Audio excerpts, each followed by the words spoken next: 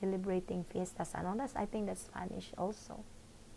Yeah, and for us, for respect of older people, like I think they are more or less the Chinese way. We got this from the Chinese. They are very family oriented.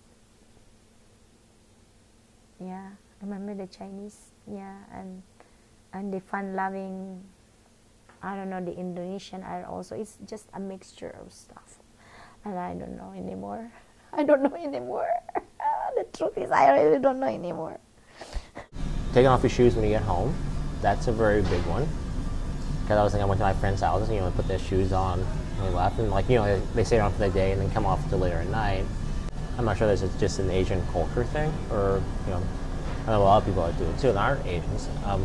Because I was training for soccer when I was there, and I would, like, after I played, I would shower and then go outside, and they're like, oh, you're going to get sick or something. And I'm like, why? Like, why would I get sick? It's like super hot outside. My hair will dry. I don't know. They do say that though. I think the traditional dress is the barong. Not just seeing stores like, why are they just wearing, you know, like dress shirts like this? What does this mean? And then knowing the history and then doing my own research about it and saying like, oh, this is why. Friends joking, it's like, oh, it's like, why do you dress like a waiter with this? I'm like, you know, that wasn't nice. And he was like, you know, this is part of the culture. And I said, and there's reasons why you can wear this at a summer wedding and it works out well, because it is 90 degrees outside and you're the one in a suit and I'm not, and I'm enjoying this right now. So there. So he laughed about that later. So like, yeah, it's like, oh, that's a good point. That. If we have a meeting at 1 o'clock and then the person is not arriving at, it's already 1:30 and the person is not there yet, that will be shocking to Americans.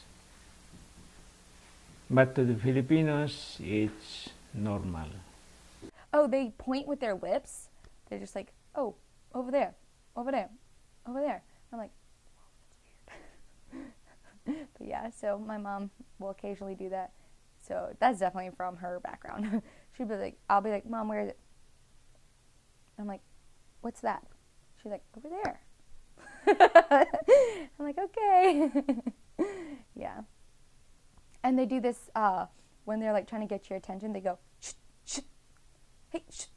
I'm like, oh my gosh, that is so annoying. Like, to me it was. But that's just how that's how their culture gets your attention. So instead of us saying, hey, they just go, shh.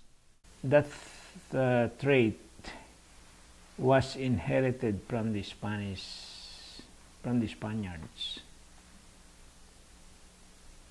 Usually, those who come late are the VIPs. They are the special guests. So you have to wait for them. Filipinos, if they set the meeting at 1 o'clock,